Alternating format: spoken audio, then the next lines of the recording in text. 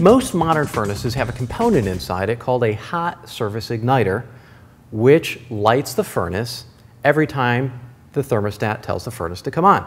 It's one of these little things here, and it operates on 110 or 115 volts, and it glows red hot for about 5 to 30 seconds depending upon the furnace. Raw gas comes out of the gas valve simultaneously, and as soon as it hits that hot surface, it lights, and that's what ignites the furnace, and then it starts to produce heat. So every time your furnace comes on, it goes through that energizing cycle. So over the course of a winter, that energizing, turning on and off of the hot surface igniter may occur thousands of times.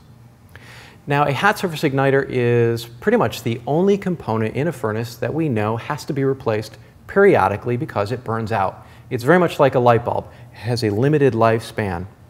An average hot surface igniter will last about 3 to 5 years, and a standard igniter is made out of a material called silicon carbide.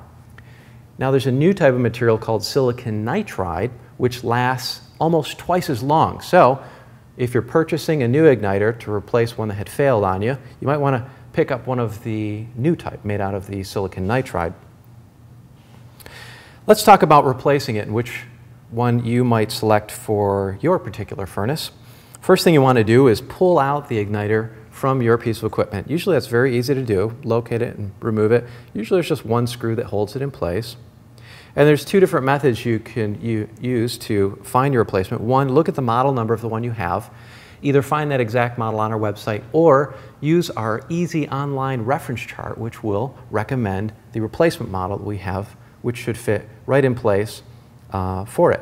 The second method is simply to visually inspect the one you have and then look at the ones we have online and find one that looks most similar. And the similar characteristics you're looking for are the base, where it will connect to, the element itself, and then the wiring harness where it connects to the furnace.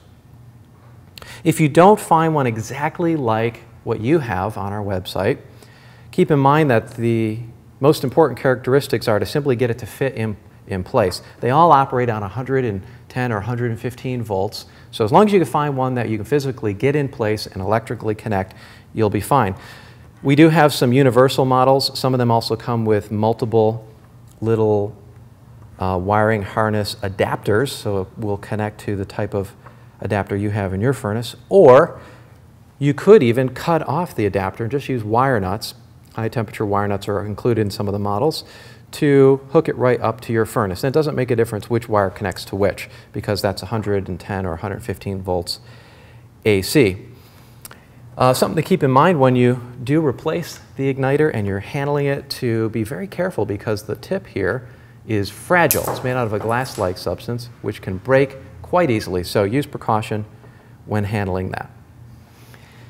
Because the igniter is known to go out periodically, every 3 to 5 years for standard, or if you have a nitride model, as much as twice as long, you're always going to want to have one on hand so that on the coldest day of the year, if that igniter should fail, you can make that replacement. It'll only take a few minutes and save yourself an expensive service call.